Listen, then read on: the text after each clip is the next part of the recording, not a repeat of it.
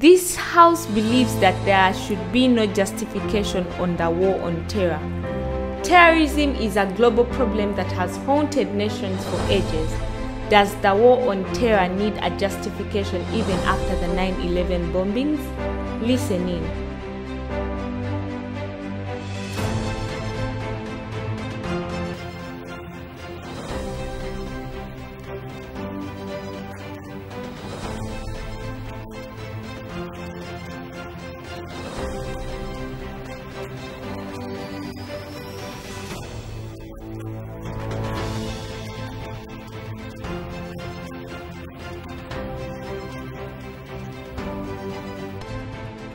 House rules. Each speaker has 5 minutes. The first and last minutes are protected. The judge will ring a bell to signal the protected time. The bell will ring continuously after 5 minutes.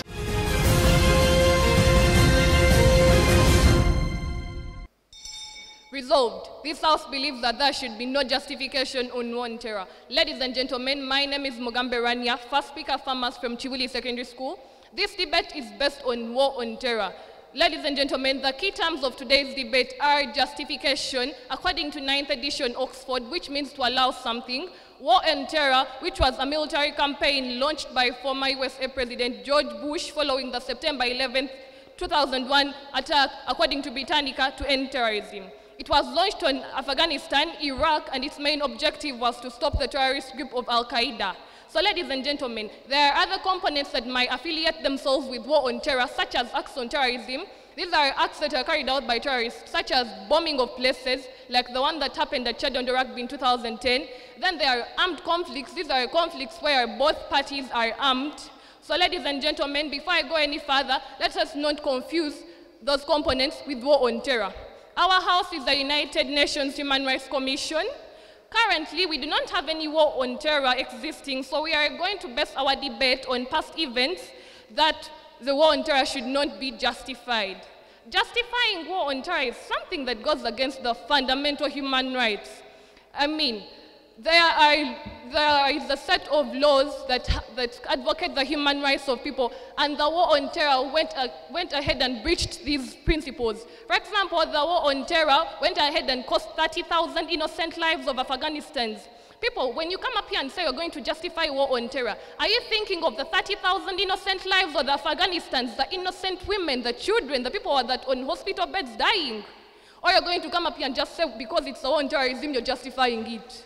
Then the war on terror went against the 7 principles of the IHL that include proportionality. For example, according to World Peace Forum, the bombing that happened in September 2001 was carried out by 2 terrorists, but proportionally, USA did not use proportionality. USA went and formed a coalition of 192 countries that went and formed a war on terrorism, but they went in specific countries like Afghanistan. So this is why I'm talking. They did not use proportionality at all. They went with more fire in Afghanistan. This cost 30,000 million lives. It led to 11 million refugees around the world, according to World Peace Forum. Ladies and gentlemen, the main issue of the war of terror was to fight the terrorists of the 9/11 attack.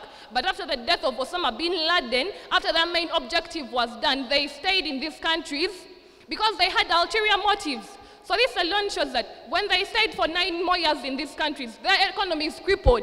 Afghanistan's economy right now, they are having millions and millions of children who are malnourished. How can you come up and justify war on terror? This is according to Britannica. These countries breached the human fundamental rights of these people. How can you deny someone the right to their privacy? They went and invaded Afghanistan, saying that they are creating war on terrorism. Why didn't they look for these terrorists from some other areas? They went in a country, denied them their political rights. And ladies and gentlemen, since we are not justifying the war on terror, we are going to strengthen the legal framework for international cooperation and common approaches to the threat of terrorism. Instead of us coming up here and declaring war on terrorism, we can use the United Nations. We have a United Nations counter-terrorism strategy. Why would a Senate, why would a House, a Parliament come up and here and decide for a whole country, a whole world? They are breaching the fundamental human rights of these people. They are breaching the fundamental human rights of Afghanistan, Iraq, Pakistan, under the influence that they are fighting the war on terrorism. Ladies and gentlemen, we are going to address the issue of inclusion of human rights law when dealing with terrorism through the United Nations Global Counterterrorism Strategy. So instead of us using the same strategy USA used, actually declaring war on terrorism that led to crippling of other economies, we are going to use measures that are going to be in line with human rights, such as allowing these people the right to economic growth. I mean, Afghanistan economy crippled. Ladies and gentlemen, they have children and mothers. The economy crippled. What do you think these people are feeding on? I rest my case.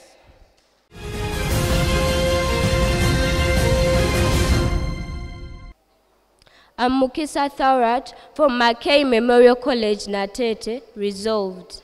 We are here from the U.S. Senate representing the U.S. President, His Excellency Joe Biden. Let me take the honor to explain the keywords of our resolution, which says, this House believes that there is no justification on war on terror. By this House, we mean the UN Secretariat. Justification means a convincing reason for a particular behavior. Terror means intense fear or fright.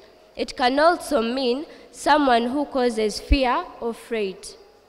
War on terror is a term that refers to an ongoing international military campaign, which was launched by the U.S. government following the September 11, 2001 attack on the U.S.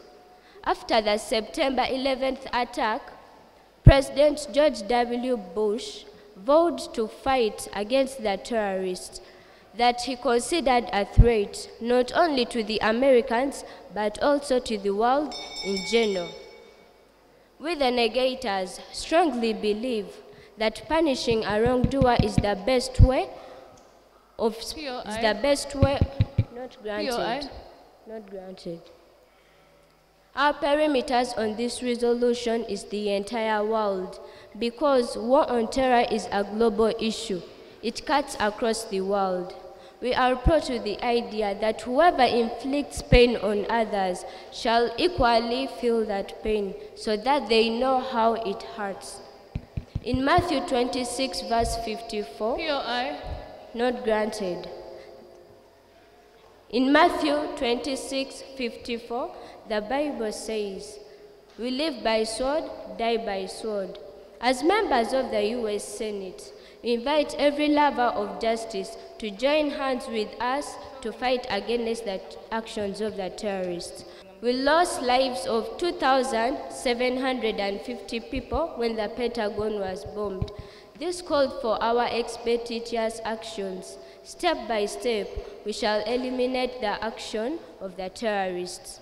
I quote the words of our former president, George W. Bush. He said, PLI. Not granted. He said, on our war on terror, this war begins with the Al-Qaeda, but it does not end there. It will not end until all the terrorist group of the global reach out are found, stopped, and defeated. Join hands with us, and we shall stop the terrorists. We shall bring justification on war on terror. We shall bring justice. Together, yes, we can. Thank you. This is the High School Crossfire. We'll be back in a minute.